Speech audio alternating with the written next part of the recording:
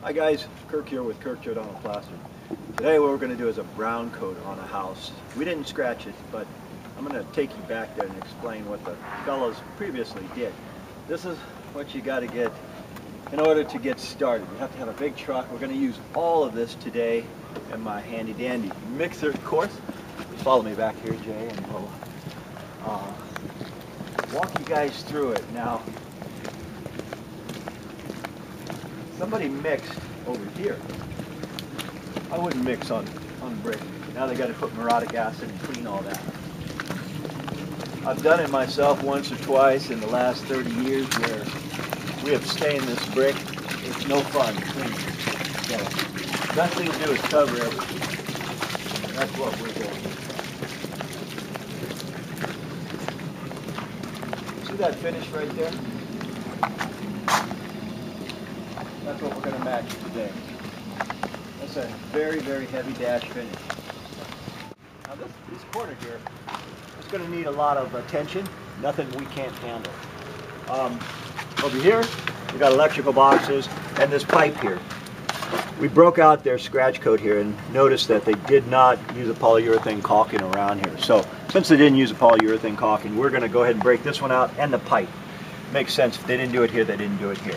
We got a few issues here with their vents. We're going to correct all that.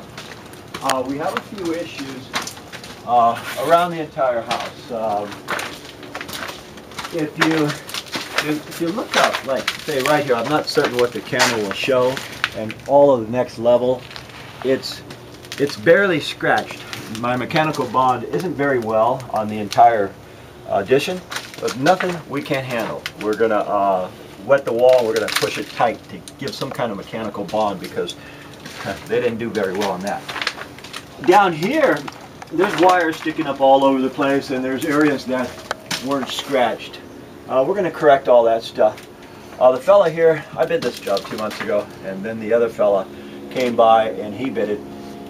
Contractor liked me, owner liked him, said he was charming, so they hired him. They called me back last week, and it's been sitting this way for 6 weeks.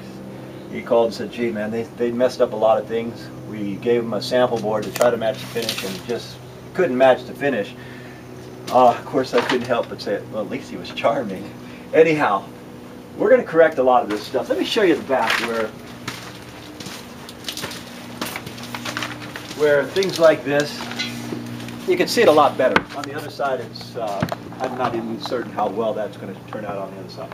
Over here, you can see that the scratch coat it was allowed to set too long, and then they put some marks in here, but it's actually, there is no mechanical bond. We should have our scratch like a 1/4 inch deep. There's one area like about right here where it's done right. The rest of it, there's very little mechanical bond. In showing you the finish, this last guy, he did a sample himself, and he kind of blew it because he did a sample to try to match this. This is a tunnel dash finish, a very heavy dash. You can achieve it by a pump. You pull the orifice off of the pump of the nozzle and you can get this finish.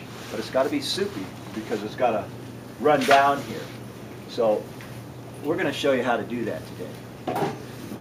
Okay guys, now that we've broken this out and put some polyurethane caulking on it, what I'm going to do is because we're getting ready to do the brown coat here. And the mud I'm putting on right now, it's got accelerators in it, luminite. And so by the time I go to the top and we do our work up there, this will have had a chance to set. And that way, say for example, this guy here, I just scratched it out. That will be set by the time we come down here in order to accept the second coat. This has aluminite in it. So again, I'm just giving it all a chance now to set with the accelerators. So when we come to that stage, when we come down here, we can bring it all down and brown this out. Alright guys, I promised I'd show you how we do this finish.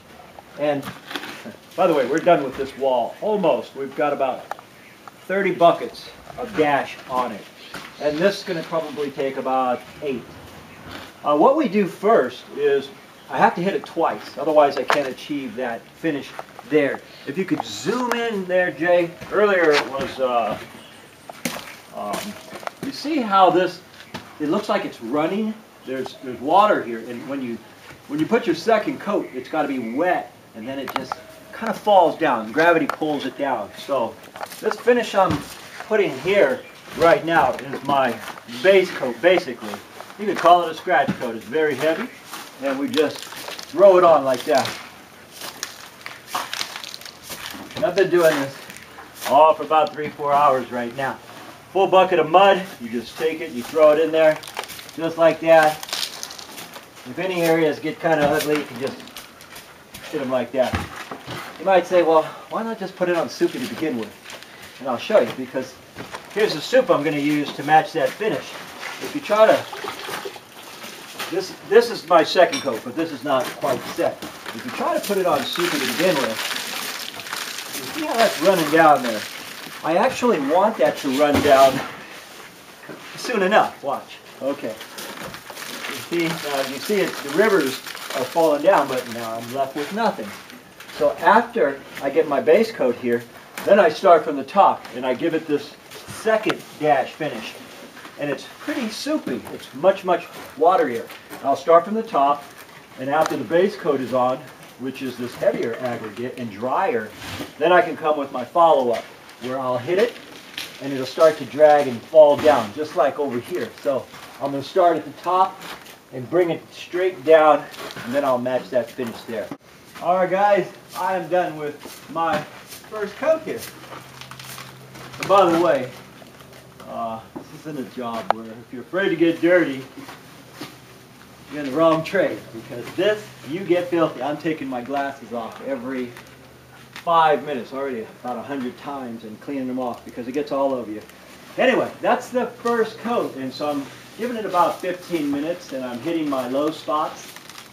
And as soon as I get this wall kind of true and plumb, then I'm going to put that next soupy coat and just let it, the soupy coat will somewhat sag everything, and that's what they have here. It's more of a sagging look. So we're almost there, guys. Okay, guys, we're complete with this tunnel dash finish. My son says I look like a raccoon, but it's honest dirt. And we're trying to beat the sun. I got about 15 more minutes before it's getting dark. We're all set. We're going to get out of here. We thank you folks for watching. We'll see you guys on the next one.